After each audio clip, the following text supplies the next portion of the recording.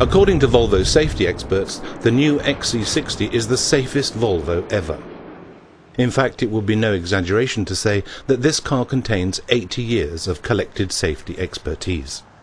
Not only have we further enhanced the existing protective safety systems such as the airbags and crumple zones and those kind of technologies, but we've also taken a further step with preventative safety and offering a complete range of technologies in that area.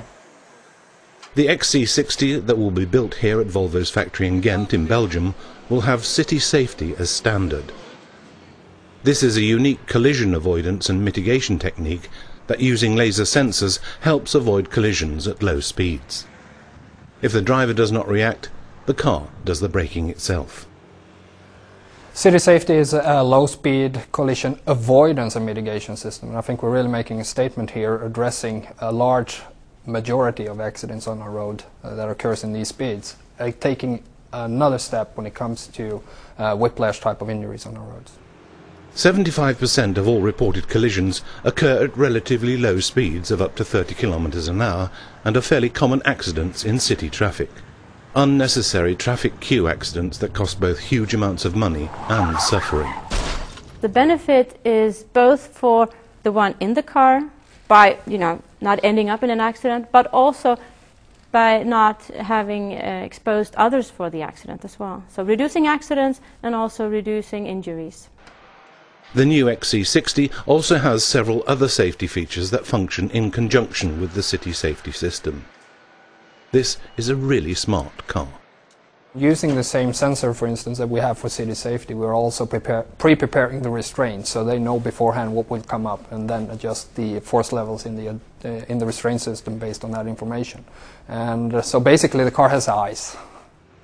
And Volvo's traffic safety researchers are convinced that if this technique was built into the majority of newly manufactured cars, then many traffic accidents could be avoided. Already today, discussions are being held with insurance companies concerning lower premiums for cars equipped with city safety.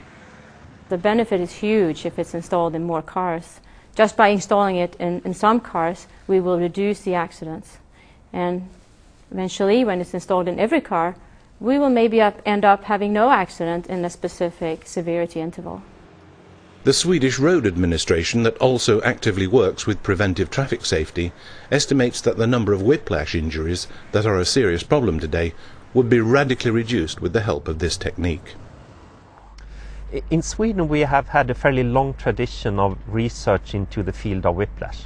We have accepted whiplash as a major problem in traffic. So we have done epidemiological studies seeing what is the frequency of this injury. And from that we have also seen that car manufacturers have started to look at solutions to protect from whiplash. We have also in Sweden developed the research and development tools needed in form of a good crash test dummy developed especially for whiplash protection assessment. Volvo's traffic safety research, that has achieved major successes in recent years, continually sets up new goals. And despite the fact that it sounds almost unrealistic, they believe that in the future it will be quite possible to create a traffic environment where cars simply cannot crash with each other. Well, in the future we will have more of these type of systems. Systems in the car, systems communicating between the cars, systems communicating between the cars and the infrastructure, leading to reducing accidents even more.